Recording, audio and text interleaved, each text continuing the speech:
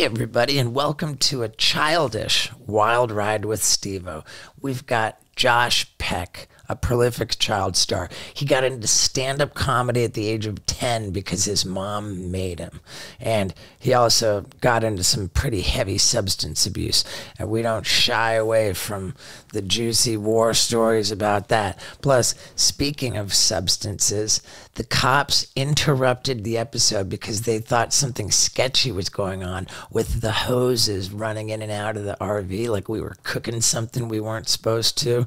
Pretty wild, and we were definitely talking about a lot of sketchy stuff. So strap on your seatbelts and let's get into it. Okay, so we're ready to go. We're recording everywhere. Yeah. Ladies and gentlemen, Josh Peck. Yeah. Yeah, dude. Yeah, dude. Man, we connected. God, it's been 4 years since we first connected, and we exchanged numbers and like texted semi-regularly, always planning to meet up and do something, and it took a long time. Yes. It seems like it always does in this town. Was that when he came to the house? Yeah. And that was 4 years ago? Yeah. 4 years ago. But I'd seen you around kind of on campus of okay. the sobriety crew, and but I never wanted to approach because it just felt, because I literally was like, because it's so, I think we have like we're about a month apart in sobriety. I think it's more like a week. I'm March 10th, 08. Yeah, I'm February 15th. Okay. Oh, I'm February 10th. Yeah? Yeah. I'm But March he's 1st. the same year. The same year. Yeah. We're both 15 years Yeah. sober. And I was like, all right, so we have similar times, so it's not like I'm putting my hand out to a newcomer necessarily. So I was just like, what's my motives here? Is it just because I'm a big fan? Because if so, I'll let him be. And I did. Ah, well, man. It's a good way to look at it. What's your motives? That answers everything. That is a really good way to look at everything. That time 4 years ago, we recorded your podcast, which was audio only. Yeah. And now you've got a new podcast, which has the video, the audio, the everything, and we're double uploading. Double up. So let's not tread on the same subject matter that we did on your podcast. What are we getting into? Conspiracy theories. So that everybody can enjoy both podcasts. What'd you guys talk about? Anything controversial or clickbaity? No, I'm kidding. Yeah, Sounds about right. I mean, okay, so walk me back to where it's 2008 and you're getting sober. Yeah. At that point, you're how old? 21. 21 years old. And I understand you were a full-on child star. Is that fair to say? Sure. Okay. At what age did you become famous? I guess I would say I started working in New York as a stand-up comedian when I was 10. Wow. And I got my first job, which was a show called The Amanda Show, which was like sketch comedy for kids. Amanda Bynes, like crazy brilliant. Oh, wow. Beyond her years talent, still is. And I was 13 and that moved me out to California. And in that day and age, basically the runway was if you were remotely funny and you were on one kid's show, you were probably going to get a show with your name in it too. Yeah. And Keenan and Kel had been off for a couple of years. They needed another buddy comedy, and here comes Drake and Josh. It blows my mind that a 10-year-old is going on stage and to be funny, right? What kind of jokes does a 10-year-old have? Observational, baby. Yeah. You know, what's the deal with fruit roll-ups? Yeah. Do you remember any of your actual jokes from when you were 10? No, I remember I made fun of my mom. I made fun of kids at school. Mm-hmm. I did bad, probably like Billy Madison impressions, but I had a tight 5. And I would go to these comedy clubs. Dude, that's so great. To a 10-year-old is really 1 minute, but it felt like 5 minutes. Probably just the audience being nice to me and not wanting to cut my head off. Where were you? What was your audience? School or like older people? So I found this agent named Sid Gold, of Gold Star Entertainment, the father of Elon Gold, the great comedian. And I was reading this newspaper. I was 9 years old, and I would just do like kids theater and whatnot at school plays and whatnot. But like any kid who plays Little League dreams of being in the major leagues, I would like look around at these kids in my school play, and I'd be like, you guys got to get your fucking game up. Like, you really are. Like, because I loved it. And they just did it for fun, and they were probably much healthier about it. But I wanted to do it at a high level. So I'm reading this magazine for actors called Backstage. There's this guy, Sid Gold. I represent performers of all ages. And I said, well, I qualify. And I go to his office. He's like, well, I represent comedians. And if you can get 5 minutes together, I will put you up at Caroline's Comedy Club. Wow. Yeah. And that's how it started. Wow. Yeah. Were you nervous, like getting on stage at that young of an age? I think it's like skateboarding or anything like where I tried skiing for the first time at 30, and I quickly was like, this is insane.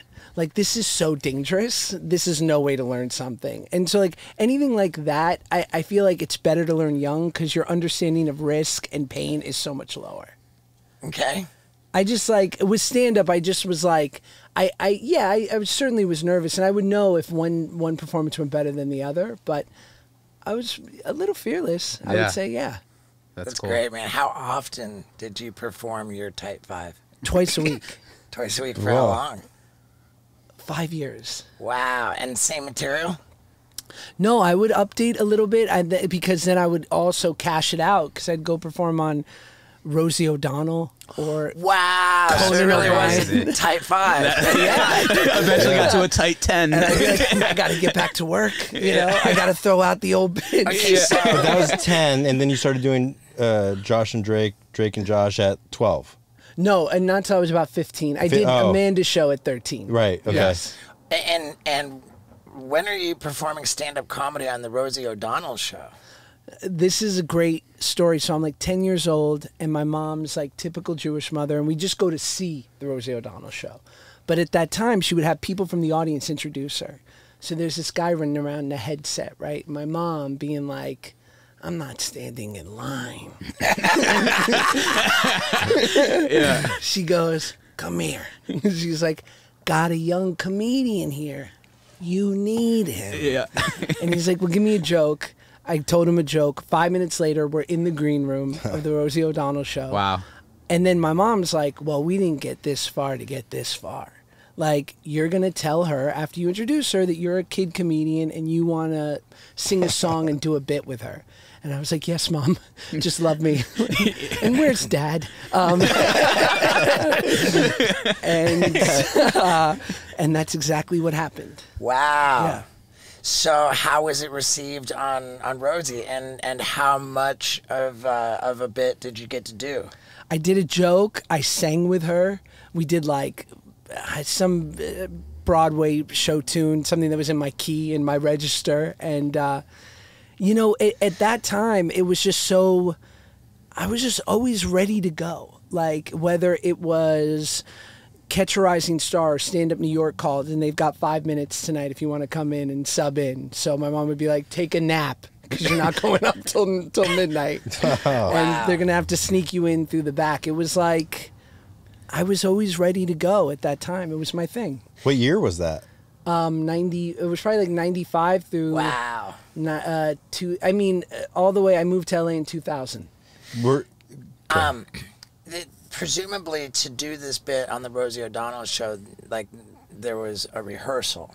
No. No rehearsal. No rehearsal. So just on the fly, and in order to sing a song, you're not doing it a cappella, right? Like, She had her kind of Andy Richter was this great pianist who was like a classically trained Broadway pianist. So he could play anything. So it was like if you gave him anything within like the last 40 years of the Rodgers and Hammerstein songbook, he was ready to go. Wow.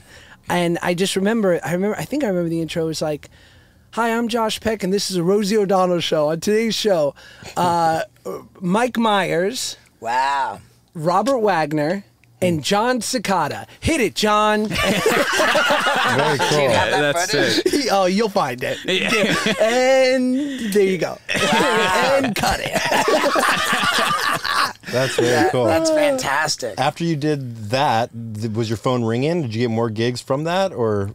I didn't, but I would audition at Nickelodeon every day for something, like a commercial or 2 lines on one of their shows. They had their offices, I'm sure, where you've been a million times, at 1515 Broadway. I was thinking Santa Monica, but yeah. Yeah, in New York. Yeah, New York. Because it was MTV and TRL shot there. And so I would just get really close, but they really never wanted me. I would audition for this show, All That, which was like SNL for kids. The best show. Hold the phone, folks. There's a brand new sponsor of the Wild Ride podcast, and I'm claiming it is All That. It's called Miracle Made. They make bed sheets, which are inspired by NASA. I'm telling you, it's incredible. They're infused with silver, which regulates the temperature, so you're always sleeping comfortably at the perfect temperature.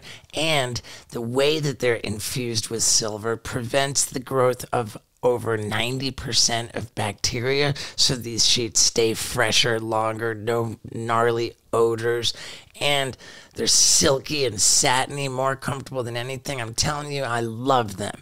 And if you go to trymiracle.com/Stevo and use the promo code Stevo, man, you're gonna get over 40% off your order. And at checkout, you're going to get a 3 towel set totally for free, plus an extra 20% off your order. I'm telling you, this deal is All That. The sheets are incredible. So sleep like a king by going to trymiracle.com/Stevo and use the promo code Stevo. Now let's get back to it. It's my dream. Yeah, All That was so good. I wanted it so bad. Yeah. And they were like, "You're not ready, kid." They just didn't want me. But I booked this movie with Chevy Chase and Chris Elliott and Iggy Pop and Pam Grier. Whoa. And it was a Nickelodeon movie called Snow Day. And I'm on set, and the president of Nickelodeon's hanging out. And my mom, being who she is, was like, "Tell him you want to be on All That. Tell him you love this shit. Give him a joke." And I did. And 9 months later, he called and said, "I'm moving you and your mom to California. You're on the Amanda Show. Congratulations." Whoa. So sick. That changed it You're all. like, the Amanda Show? Bullshit, man. I wanted to be on All That. I really did. Not until I got there and I was like, yo. Because at 13, amongst my friends, I was certainly like maybe the most talented kid. And then you go into like a ring with Amanda Bynes and you're like, I have nothing on you. Like, you're so much further ahead of me. Now, when you were going to 1515 Broadway, like just on a regular basis, just showing up and just trying to, whose motivation was it? Was it like you telling your mom, "Mom, I want to go and just show up at the building," or was it your mom saying, "Josh, we're going to go show up at the building"? Both. In hindsight, both. But, you know, I loved it, and I was pretty good. And so it was your mom. It was my mom. Here's the thing. My mom's crazy talented, beautiful singing voice. Like my mom is marvelous Mrs. Maisel if she stayed married, right? Like, didn't become like, a stand-up. And so when she saw it in her kid, she's like, "Well, I'm going to give you everything I wish I had." So basically, like, I started a small fire, and she just shot, kerosene all over it. Mm-hmm. Yeah. That's great. I was watching the Bert Kreischer podcast, and you guys were talking about how much you made during your 4 seasons of doing that. What I'm curious about is, when you become a childhood star, do they teach you about taxes, or like, is there a learning curve with like most kids when they become a childhood star and they start making this money?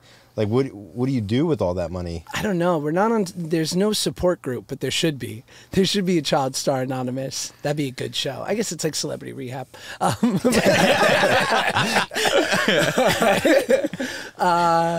No, there's no one really teaching you, and I think you just have to like hope that you meet the right people and hope you have like a semi-trustworthy parent, which in this business is 50-50 with kid actors. But luckily my mom, to a certain extent, understood, like, You got to pay taxes. Yeah, like let's hold back half of every paycheck to make sure at the end of the year we're taken care of. Were you getting homeschooled, or were you also going to like regular middle school, high school wall filming? I went to a continuation school called Options for Youth. I love when people are like, "Where'd you go to high school?" I'm like, "Options for Youth." They're like, "Who was your mascot?" Yeah. They're like, "What went wrong?" Right? And it was great, but it was for kids who did not fit into the standard school system. So it was teen moms, gang members, and Child actors. stars. Wow. Wow, that's And crazy. is that a public school? Yeah, it is. My brother went to continuation. Oh, so drug addicts. Where's your brother today? Is he okay? He's doing great. He's actually got 15 years sober too. No way. Yeah. Is it okay to say that? Yeah. Okay, He good. doesn't give, Yeah. Now, you move out to California. You're in continuation school in California. Yeah. And is the gang element, the drug addict element, like introduced from school?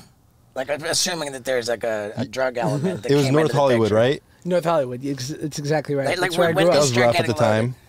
It was a rough area. I mean, I think that's the one thing that sometimes misunderstood is like, I moved from a 500 square foot apartment with a bedroom with no windows in New York with like a single mom who understandably, like, it's a bitch being a parent regardless, but doing it on your own. And we just didn't have a lot of money. And then we moved here and we had a little more, but it wasn't crazy. Yeah. And so we moved into a 2-bedroom apartment in North Hollywood in like an elevated Oakwood. And it was $1,800 a month. And I literally thought we were in a palace. We were. Like, we had a pool, we had a racquetball court. I'm like, I didn't know I was Elon Musk. Like, this is stunning. And I stayed there from 14 to 29 because it was so. I got my mom a nice place when I was 18, but I stayed because I'd never lived in a 1,000 square foot apartment for $1,800 a month. Whoa. So yeah, so anyway, the area though, it was super transient and weird because no one lives in these places 16 years. They live there 6 months. So I just remember like drugs and all like that seedy underbelly stuff. It wasn't really at school. And I wasn't exposed to it on set, like the Hollywood stuff as much. It just like was slowly around. And my best friends who weren't actors, like the people I would just hang out with after school, just it's so trite that it's gross because it's just somebody started smoking weed and then weed was the thing and then somebody tried something harder and then that became the thing, even though we all told ourselves we'd only be potheads for the rest of our lives. What was the something harder? Well, I mean, I had friends who were, smoking speed in warehouses. I didn't go that far, but Yeah. I mean, they're North Hollywood kids who didn't, there wasn't a lot of foundational support there. Right. Were you hanging out with other kids in North, like celebrities in Joseph Gordon-Levitt's from like Van Nuys, North Hollywood area? Right. Or did you guys ever link up, or in continuation, were there any other actors? No, I mean, I always had actor friends. I remember I started going to acting class when I was 15. Thank God, because I had like a manager who was like, "You're not good." And I was like, "Babe, I'm pretty good." I'm like, "Are you seeing all the razzle dazzle I'm putting on these jokes?" I'm like, "I have a show with my name on it." And she's like, "Yeah, but you're not good. Like, you're a fucking shtick machine. Like, you're a forward energy, dad, please love me, like broken shtick monster. Whoa. And that's not going to work anywhere but where you are right now." And that's proven to be correct. No, and so she's like, "You got to go to acting class." And so I went, and thank God I fell in love with it because I'm kind of at my heart just an acting geek anyway. And in that class was Evan Rachel Wood, Dakota Fanning, Penn Badgley, Evan Peters, like all these killers. But, they weren't who they are today. They were just like me, like young actors who wanted to be better. And it was there where I was like, oh, maybe I can do this forever because I really fell in love with it on a deeper level then. And you were pretty pudgy? I was a heavy boy. I was a thick boy, yes. Yeah. What if I just denied it? I was like, no. I don't know what you're talking 5'10", about. 145. On the wrestling team.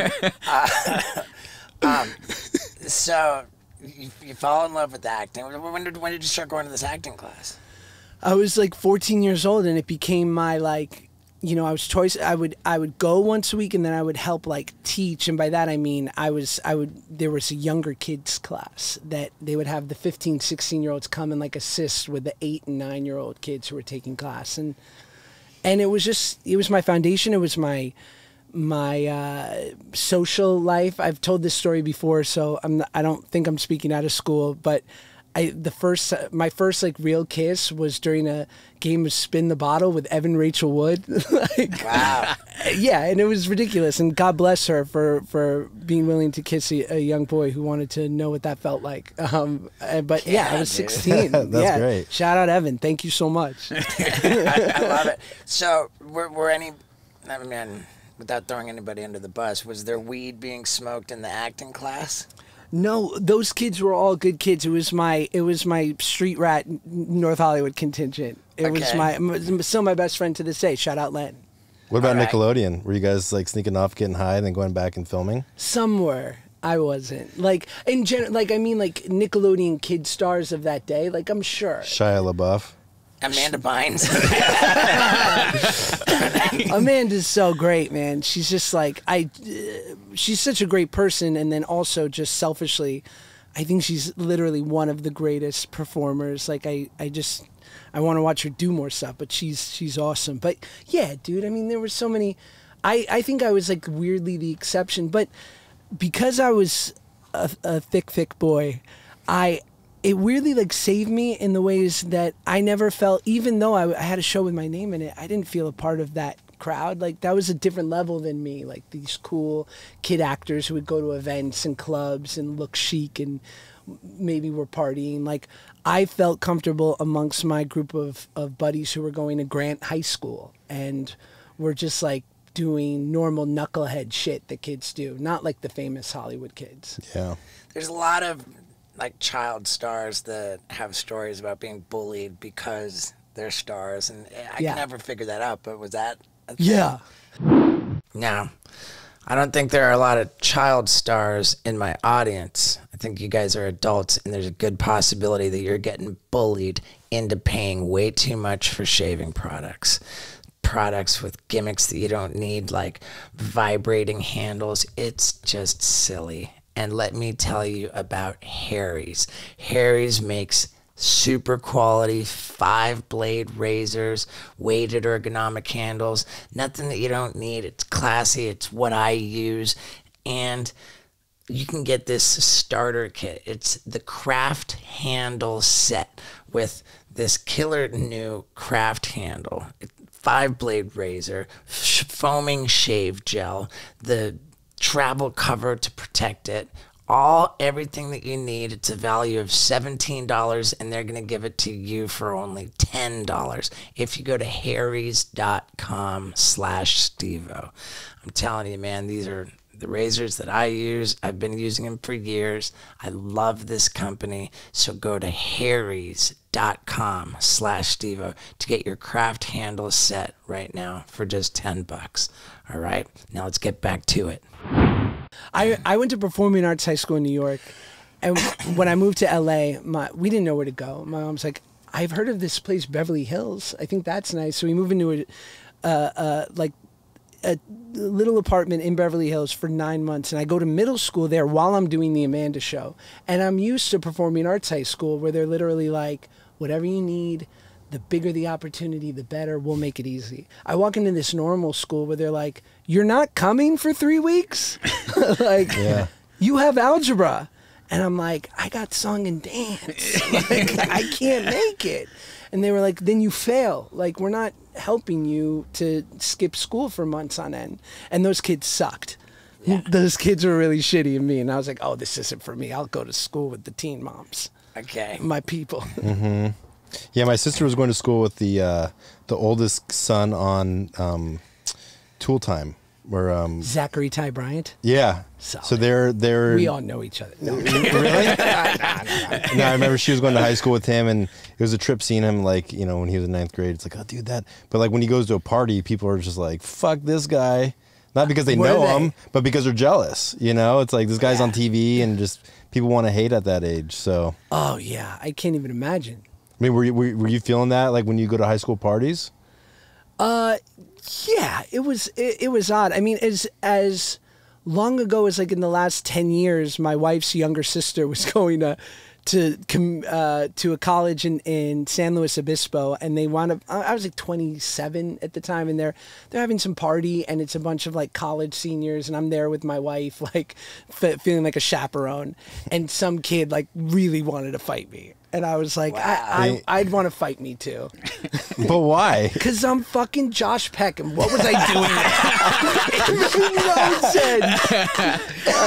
sense. Yeah. So then you get the Drake and Josh show. And at that point, you're like pretty into the just being loaded? No, it wasn't until the last. I was 15. Great question. The last season is where sort of the wheels fell off. Where I was sowing my wild oats, as they say. But how many seasons were there? Just 4. Okay. And a season per year? Yeah, about a season per year, and it wasn't very popular. When it was on, it's only like become very popular over the last like 10 years just because of social media and it just people who were, you know, young when they watched it at the time that it was on TV, they got older and then their little sisters and brothers watched it and then theirs did. You know what I mean? So it's weird. Yeah, I mean, there's no like syndication like money or any of that, but I mean, it's just they just air it a bunch. Right. Do you not get, so you don't get paid for syndication? No, there's no residuals in kids' TV. Are you getting? There's no residuals in Jackass. Really? I mean, not for the TV show. Not for the TV show? No way. Yeah, I never saw a penny for you know, they still play all that. Anybody in Tremaine pocketing that? No. I mean, I wouldn't doubt it. Like, I would, yeah. I don't know. I would doubt it, yes. Wait, guys, is Spike Jones doing okay? I just want to make sure Spike's okay. But are the producers of the show getting? I'm sure. It's just not the actors. I don't know. It just was. We worked for the same company. I think it was just kind Viacom, of a different kind of deal back then. Yeah, basic cable. So the last season of Drake and Josh, then you're 17, 18? Yes. 17, 18. And at that time, what year is it? It's 2005. Okay. Yeah. So Drake and Josh ends, and then and you're kind of getting speed wobbles because you're totally loaded. But after Drake and Josh, are you working? I was. I went and did this Judd Apatow movie like right after. And again, that was on some stand-up when I was 10 years old shit. I remember auditioning for that movie. It was called Drobit Taylor playing a bully. And on the ride there, I go, I think I'm going to do a Dice impression for my entire audition. An Andrew Dice Clay impression. Like, no one... It's a strong choice. It's a heavy claim.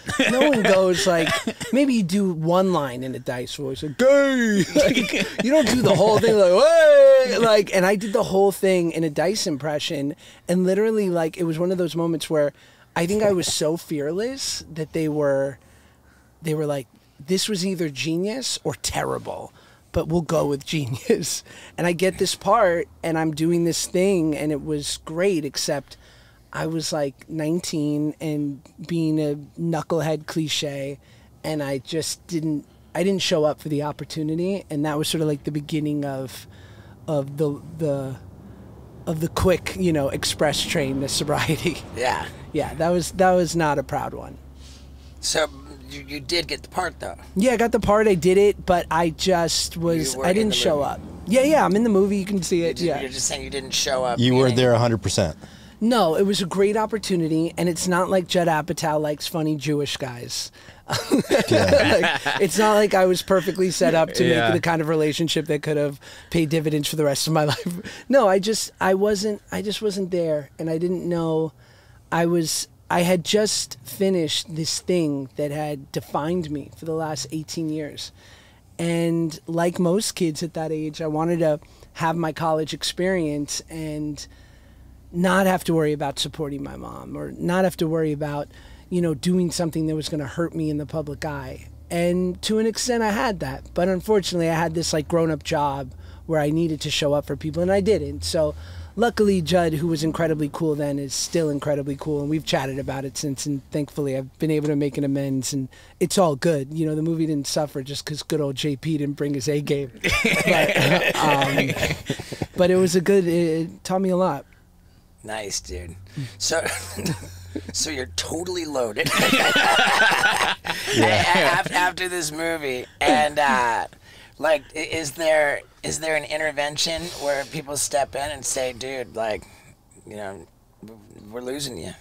It was so many instances. It was like so many mini bottoms of just like morally and emotionally just feeling like, to your point that we talked about earlier, like I was, because I was a heavier kid, I had seen, there was a lot of data. Like, had I just started messing around with stuff at 18, like, I probably would have had to put together a stronger portfolio against myself.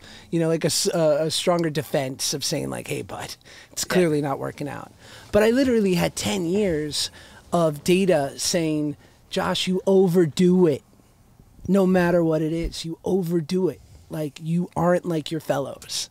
And it started with, you know, me being heavier when I was younger, and then I got in shape and I thought I'd hit this finish line, but of course I had the same mind, and so I just needed something different. So when I found, you know, sort of all the tricks and trades of the things that people like us like to indulge in, it was a wrap. I was like, oh, this is so much better and such fewer calories. Wow.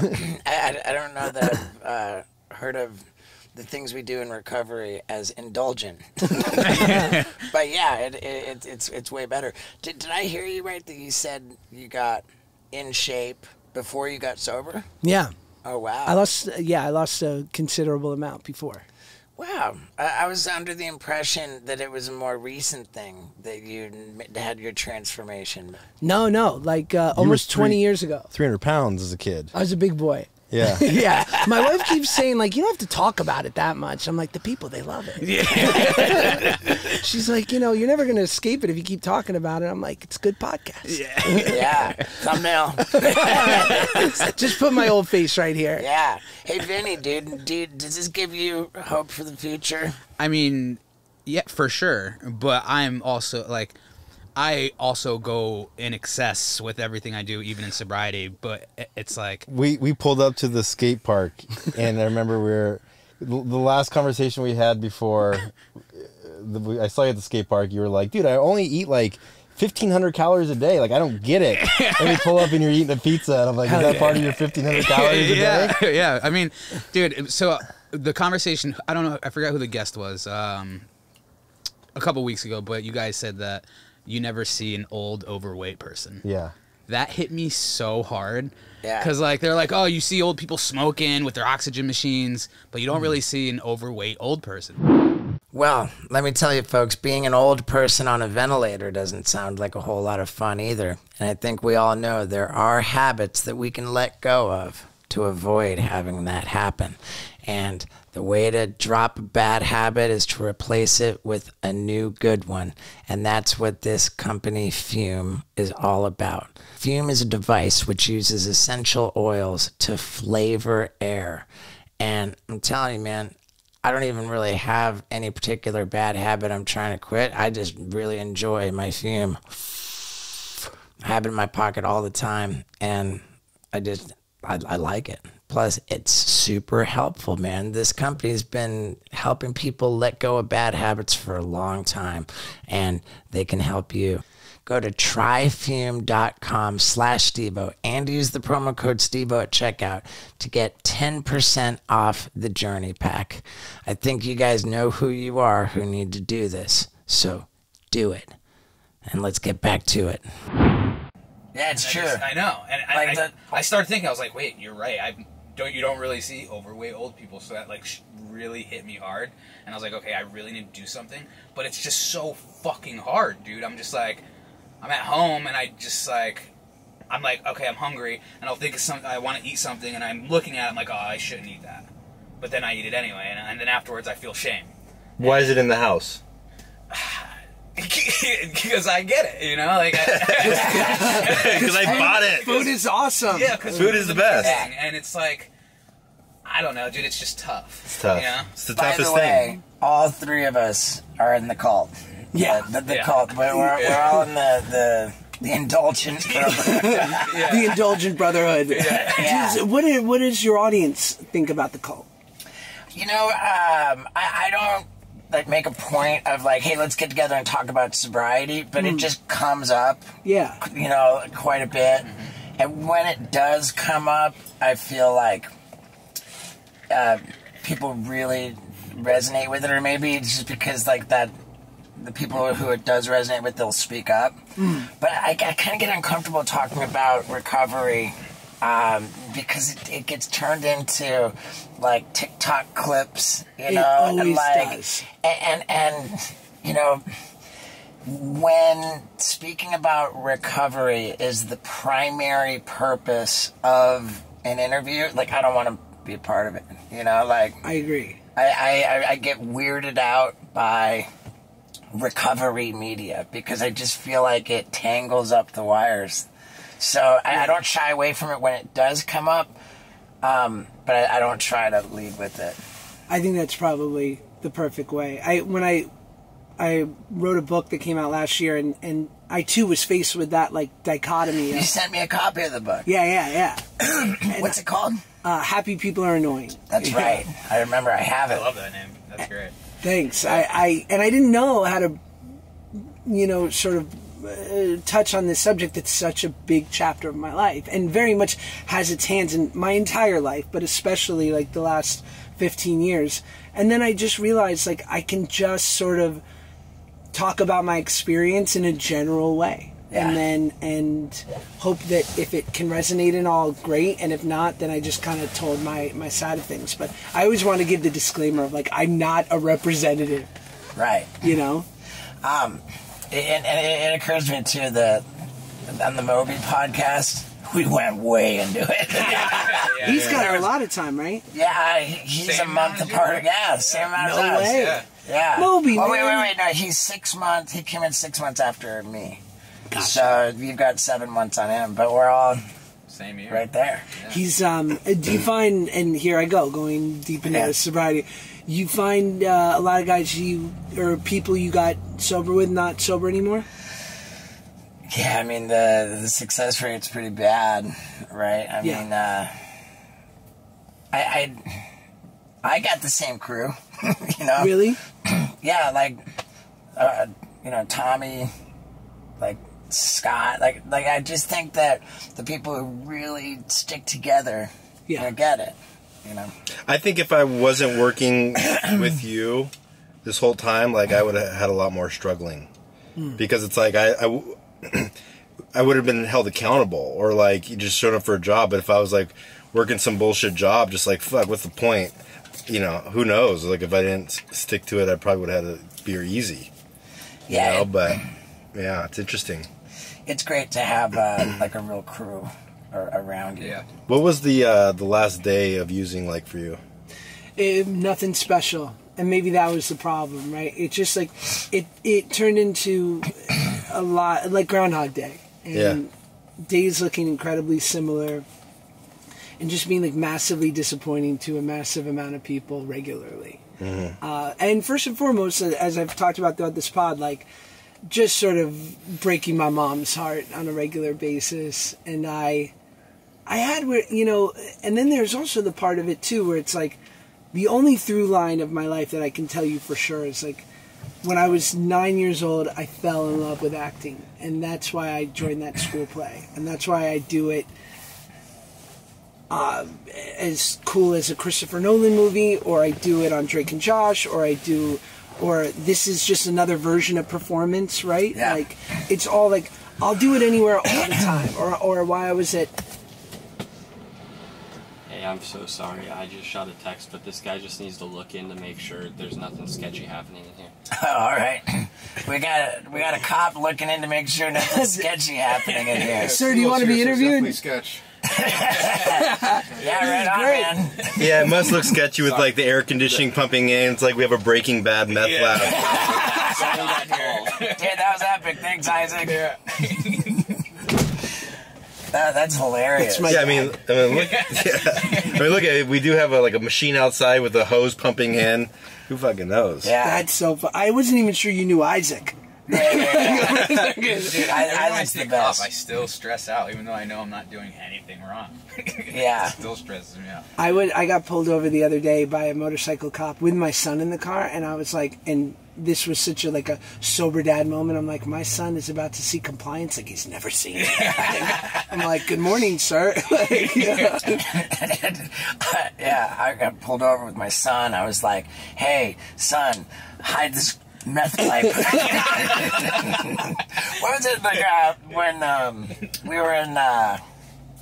when we were in New Orleans? There was this homeless kid outside, and he goes, dude, let me tell you a joke. Yeah, he had and he says, man, it's not cool to smoke meth around babies, but if you put a plastic bag over their head, then they won't breathe it in. Yeah, you put that on your story. That's the funniest. I'm like, dude, I think I gave him $20. Yeah, that was one of the best jokes of all time. Okay, so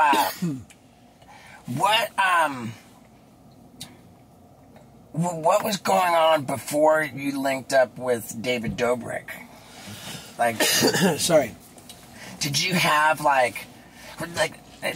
me ask it a different way. Was there consistent work the whole time, or did the conventional kind of corporate Viacom and Judd Apatow structure of entertainment fade out, and then you had a digital resurrection with YouTube?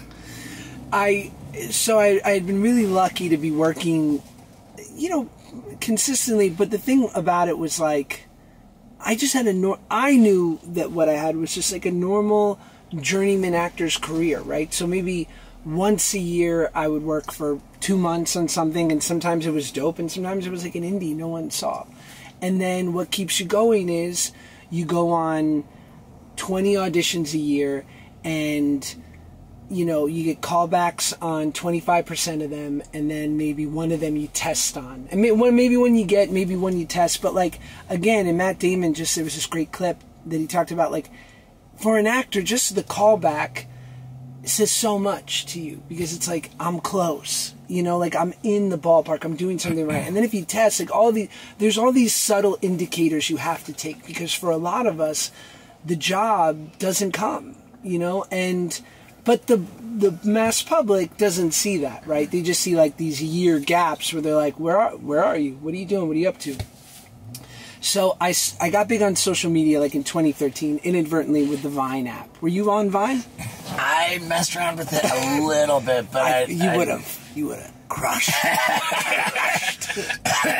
Yeah, I didn't.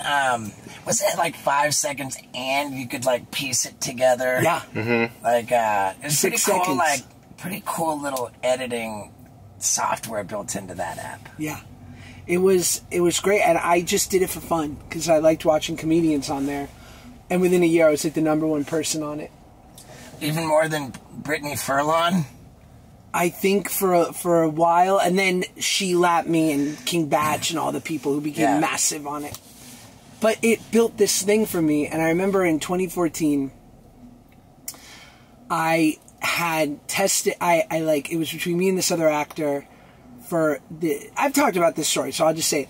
I remember I got it was between me and Rami Malek for this show, Mr. Robot. Oh wow! And I remember and I just remember, and I was starting to do Vine then, and it was getting popular, but I'm fuck. I was when I book this show, I'll never Vine again. You're not gonna fucking catch me on Vine. And of course I don't get it, and of course Rami got it because he was perfect and so good in it, and I feel comfortable saying that because I lost in that bet. And I just remember, a day later, I get a brand hits me up in some emails we'll give you a couple grand to do this thing on Vine if you want. And it was legit. It wasn't online gambling. And I was okay. And I did it, and I like made, it was the first time I'd made money outside of the showbiz structure. And how incredible it felt to A, be able to make content for people without asking permission, and B, not having to like audition 5 times in front of 30 casting directors and producers and like singing for my soup that I've been doing since I was 10. It was like revelatory. And I was like, if I do a couple of these a month, suddenly like I'm not rich, but I don't have to sweat it. Like, and I can take care of my mom and like maybe marry my girl. Like, so I leaned in, and it became great. And then I booked a TV show with John Stamos playing his son on Fox a year later, and I leaned out. And I was wow. I knew it. I don't have to be on the internet anymore. And I did that for a year, and it only went 1 season, and I leaned back in. Because again, it was a lot of this ego fighting itself, right? Like, how do I want to be perceived? What do I want people to think of me? But I knew that, again, I just liked creating. I didn't really, if you really ask me, I didn't care whether it was on my phone or in front of, on some fancy TV show on Fox. So that leaves me, that show doesn't get picked up. It's like 2016. And it was the end of the year, and I just was like disillusioned. I'm like, I've been doing this almost 20 years, and it's just so annoying to have such little power. And our friend Jason Nash calls me. He's like, I'm working with this kid, David Dobrik. He's pretty funny. He has an idea for a bit. Do you want to come over and shoot it? We did. It was fun. It was easy. We did it in an hour. What year was that? It was like December 2016. And I just remember thinking, if he calls me to do something again, I'll do it. And he called me every day for 2 years. Like, wow. I didn't know it would turn into shooting like literally every other day for a couple of years. But yeah, it just was this, again, like many days, it was people like Jason and me, and you came around, like smart, funny people who were like, here's a bit, let's troubleshoot it, let's pitch jokes. And you felt like you were accomplishing something, and then you were also growing, and then brand deals followed, and suddenly it was like kind of an interesting ecosystem. So it was like a fun, weird side job for 2 years. God, it's crazy how big that got, man. Yeah. Really big. How did you feel? Because it was the first time when you did the roof bit? Well, no. The first time I met David Dobrik was, I want to say 2015. It was 2015 for sure. And it was like a brand deal company reached out. They had go watch this movie and post about the movie. 22 Jump Street? Not 22 Jump Street. It was, and there were a bunch of different movies. Did you? Oh yeah. That was good. Those are actually fun. They're okay. No, I'm kidding. No, they're great. I like them. I maybe shouldn't say this, but it seemed to be an indicator, like almost a trend, that when a movie wasn't tracking well and it was getting ready to really flop, they would bring in the influencers to try to throw a little money at the influencers and have them it wasn't a good sign for the movie's prospects that they were paying us to go see it and post about it. And not a lot of Mandalorian influencers. Yeah. I can't remember what movie it was, and of course in this context I wouldn't want to say it, but I went to a movie and David Dobrik was one of the influencers. But at that time he wasn't really big, and I remember this company too that booked me for that. They were like, dude, this kid David Dobrik is blowing up. And this is after that. Wow. But I had just a little bit of interaction with them, and I can't remember if we exchanged numbers, but we had a favorable impression of each other. Yeah. And then I don't know when the thing was, but he reached out, says, dude, I'm filling up my swimming pool with dry ice, you want to jump? I forget if it was his idea or my idea. I'll jump. He just said, I'm filling up the pool with dry ice. You want to come here? And I was like, dude, right on, man. I'll jump off the damn roof. You know, I don't think it was necessarily his idea that I jump off the roof, but yeah, it was cool. David's like, say less. Yeah, great. You front flipped it off it, right? I can't remember. You did. You did. Oh, I did? Okay. And Yeah, I waited until it dissipated enough that I could see the pool, which just makes me feel like a bitch. Well, you said, you talked about, I remember on the day, you were like, I do the 3, 2, 1, and then I gotta go. Yeah. If you give yourself a countdown. Yeah, I've never backed out. And that still has never failed, the 3, 2, 1? There's been times with skateboarding that kind of like, because you don't make the trick, I've always committed. Yeah. You know, I've always committed. But skateboarding's been a tough, it's tough to apply that to skateboarding. Sure. But for the most part, like, it's rock solid. Mm-hmm. And interestingly, with 3, 2, 1, stunts and amends. There's been tough amends where I got to go acknowledge some crappy thing I did, and it's a stunt. Same thing, you know, like you could, like, it's uncomfortable. You're nervous. You dread doing it. Yeah. You're nervous. It could hurt you. You know, like and after you feel fucking fantastic. And after you got this footage that you're so stoked, this footage is gonna roll forever. Or like after an amends, you feel so great. Like, it's really crazy, the correlation. But those are the things I do. The 1, 2, 3, go. Isn't it amazing how revealing to an amends can be about? It can be so unclear where you stand or where the other person is with you in your life, in your relationship. And if you do it, and you do it correctly, it's lovely and nice. And I would say the majority of the time when people are like, I love you, dude, it's okay. But if it doesn't happen, which is certainly possible, it reveals, it's not, I've never walked away from those situations going like, wow, I'm real scum. I've always walked away from those situations going like, oh man, they've got something to work on themselves. Like, not putting anything on them, but I'm like, I did everything I could, so if they're still angry, like, it's their trip. There's nothing more for me to do. Mm-hmm. Right. And that it's interesting how we all process things differently. Yeah. So with David Dobrik, and he just blows up and it's crazy. How active are you on your own YouTube? I think I became, again, it was like this 2-year span where Vine had gone away, Instagram had gone away, but I was so sort of into this idea of whatever the next thing was, sort of conquering whatever that thing is. And so it became YouTube in longer form. And I remember you and I, when I had you on the podcast, like, you had just started getting into it and you were like putting a team together. You screened one of your new videos at your house. And I'm like, and again, all of a sudden, it's not the people who are smart enough to get into it in 2015, right? It's like, now I have these people who I respect and look up to. Like, the lines were blurring so quickly. And then all of a sudden, Kevin Hart has a show where everyone's in an ice bath. You know what I mean? Like, these people were coming in mass. So I wasn't afraid to lean in and try and find it. And I always talk about how I spent a year making videos that sucked and the views were dismal. And that was because I was surrounded by so many vloggers who were so good at it. They were masters at it and their audience was huge. And I was just trying to imitate what they were doing.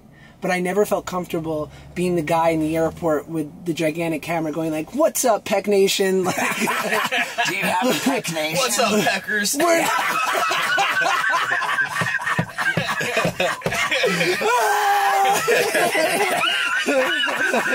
What's up, Wolfpack?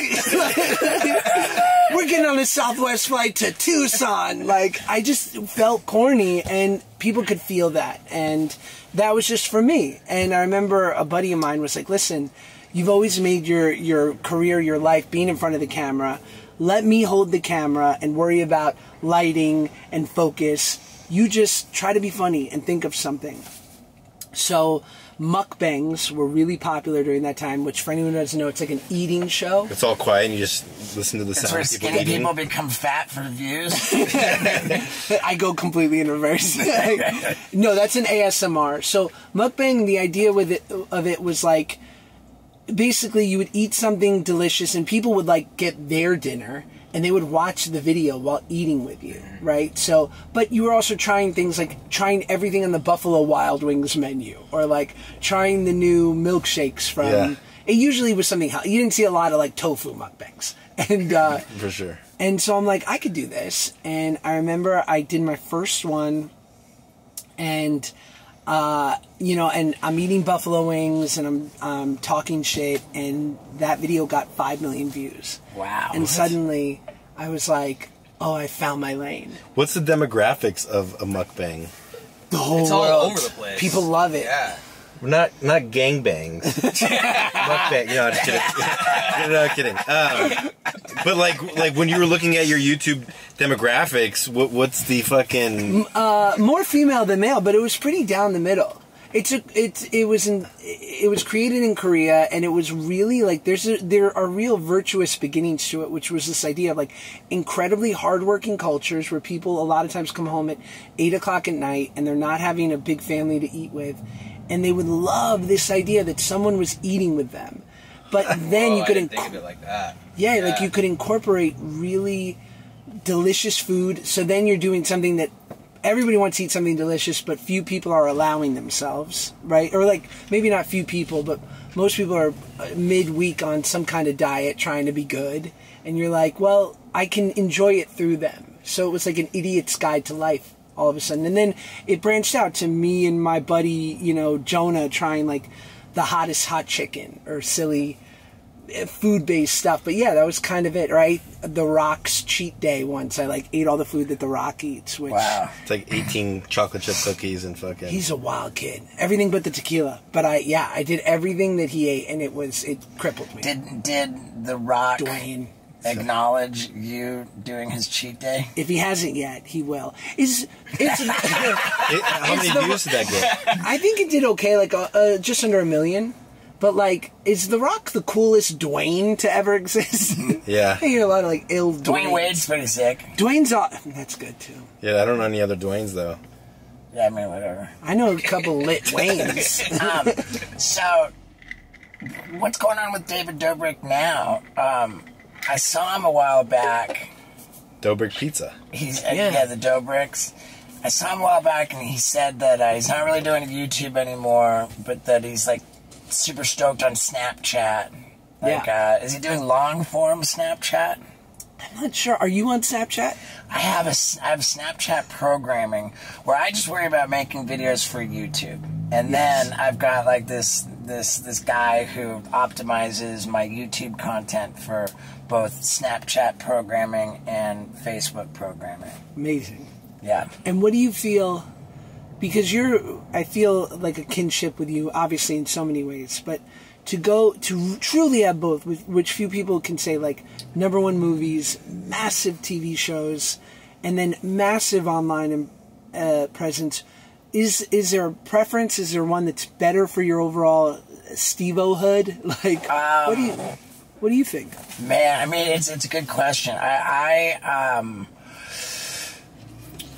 never learned how to edit footage properly until 2013.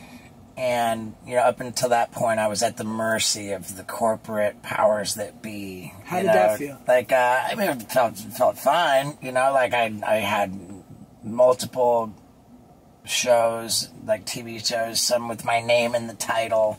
Like, I had, you know, the #1 movies, like, I was out of control. I get sober. And, like, I wasn't even necessarily ready to get back into entertainment, but entertainment beckoned me back. So there was never, like, I'm falling off kind of a thing. But then after Jackass 3D in 2010, I'm sober, like, I'm getting into stand-up. I just felt like the entertainment industry was done with me, you know? Like, really? Especially come 2013... when Knoxville was making the Bad Grandpa movie, which we didn't really know what it was. It was like, wait, hold on a second. Knoxville's making a Jackass movie without us? You know, like, really? It felt like we were getting Timberlaked. And was there any, like, we were the Jackson 4. Are you Chris Kirkpatrick? I mean, there really wasn't, and I mean, whatever, dude. This is all just perception and being sensitive and whatever, you know. But because just as sorry to interrupt, but just as a massive fan of all of it, right? I mean, as I've told you, I bought your Too Hot for TV DVD. Oh man, I love that. Yeah, like and I really enjoy Bad Grandpa, but never for a second did I think it was a Jackass thing, or that he had left you guys in lurch. I'm like, oh, this is a side thing, but clearly it wasn't, and we just didn't know. And Knoxville's always been like he's just not like a braggart, you know. Like I'm like if I'll like text my press links to everybody I know. And that's you're that guy? I'm glad we're not that close. And that's not Knoxville. Sure. You know, so Knoxville's got something in the pipes. Like, he's not making a big deal out of it. Sure. And so, we just didn't know. You know, we didn't know. We found out about it in the press. And that's like, right. and I mean, whatever. I just made a bigger thing out of it than it needed to be. And at the time, I was trying to pitch like some kind of TV show, and it was just nobody wanted it. And I just felt like everything I was trying to make happen. You know, I had this one TV show, and they replaced me as the host. Ugh. Like, I mean, that was more because they said I wouldn't do anything with animals anymore, and they were like, well, all we really have is, you know, animal gags. Yeah. But yeah, I just felt like I was discarded by Jackass. I was discarded by the one show I had. I was rejected by everything I was trying to do. And it was around that time my buddy Sam Macaroni was like, dude, you got to get on YouTube, man. I'm killing it on here. And he taught me how to edit. And, you know, it felt like a depressing demotion because, like, dude, I've had my own TV shows. I'm a #1 movie guy. Like, I'm not upload. You know? And I didn't even realize that it was, you know, what it could be. But getting into the digital space just brought about a resurrection. Yeah. It was it resurrected me. And everything that you said, to take control, to have the power, to not need permission, to create my own content. So, best thing that ever happened to me. And then whenever like the traditional entertainment structure does call for me, like with Jackass Forever, it just puts a rocket ship on the other stuff I'm doing. Right. You know, so both are great. I mean, the ultimate is to have both of them working in tandem, you know? Yeah. But the thing about the digital space is that yes, you control your own creative. You create your own thing. You don't need permission. But God, it's so democratic. It's so transparent. It's so exposed.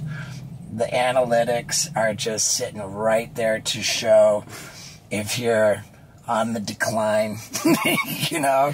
And, you know, I was even saying this morning because I posted a video on YouTube that's just ranked 10 out of 10, you know, like just dying on there, and it's a banger video. It's crushing it on Facebook, you know, like it's viral on Facebook. I feel like everything I'm putting on my main channel on YouTube is just, and I told the guys this morning, I was like, you know what, man, like, it feels kind of soul crushing that to put up a video you think is so awesome and then it's just dying on there. But like what comes to mind is emotional sobriety. Yes. Emotional sobriety. Like if I can take this as a sign that I gotta like be less attached, my self-worth, my self-esteem to external validation, you know? Yeah. So I just can't. I came over here. I was talking to Vinny. I'm like, you know what? Text my girl.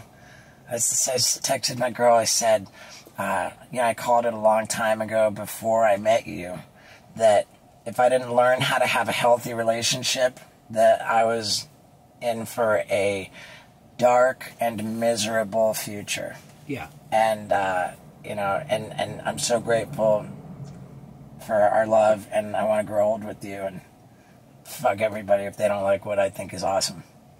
That's huge. And how is she? Like, my wife won't even give me more than 3 minutes. Like, I'll be like, I'm gonna need to really doom spiral right now to get the popcorn out. She'll be like, you got 90 seconds. And then at the end of that, she'll be like, but you know it'll be all right, right? It's always been all right. And I'll be like, nah, no. Like, this time's different. It's never going to be okay ever again.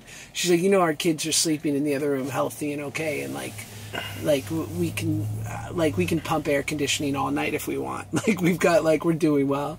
Lost power. We lost power. Yeah. Sign went off. Did the road stop? Oh, I wonder what. But it stopped at a perfect time, right when you said that. Yeah, not bad. Cameras are still rolling. Because they're running out of batteries, dipshit. No, I'm just kidding. I'm just kidding. It's there. I wonder why that even happened. The air. I mean, A long period of time. Let's see. The fucking air conditioning fucked us, Doug. How long was that running for on the road? Yeah. We were over an hour. So Well, running. that's It was like Yeah. 105. So running the air conditioning for an hour. I wonder if it does that every time. Moby's went like an hour in a while. Yeah. Okay, that's back on. Turn that back up. We'll wrap it up. That didn't. No. Is that? Are we back on? File system's error detected on your SD card. You should back up the files and reformat this. Okay. Alright. So the whole thing's corrupted. Fucking Vinny. Fucking Vinny, dude. I mean, dude, like, I'm the one who bought the new fucking bigger air conditioner. Alright, audio rolling. All right, we can pump air conditioning all night, except maybe not in the van because it all just shut down. That was crazy. It was There's a sign. Man, it came at a good time though, man. Dude, I respect you, man. I like you. Same here, dude. I appreciate you. I relate to you. You know, I think you're awesome, man, and this was great. And I also think that we did a good job of making 2 totally separate podcasts that people can enjoy. I agree. Check it out. Good guys. So happy to be here with you. Yeah. Links and things and descriptions, and it's an honor, boys. Yeah, it was Likewise. awesome meeting you. Feel happy to When we chat. found out you were coming on, I was super stoked. I've been a fan for a long time. More than Moby? Yeah. He said no. He said no. Moby was great. Moby was Yeah, great. he's awesome. Moby was sick. Moby, Yeah, yeah. Moby's a hard body vegan, huh? He doesn't mess around. Hard body, Wait, dude. is Moby vegan? Hey,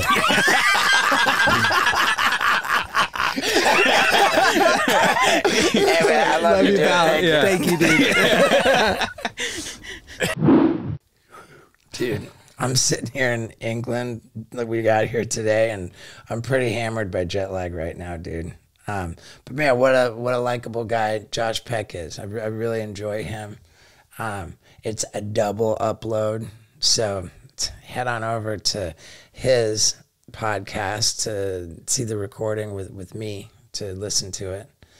Yeah, dude. And if you're in England, man, the UK, check out the Bucket List tour out here. Plus, I'm taping my special, the Bucket List special, in London at the Hackney Empire, July 13th and 14th.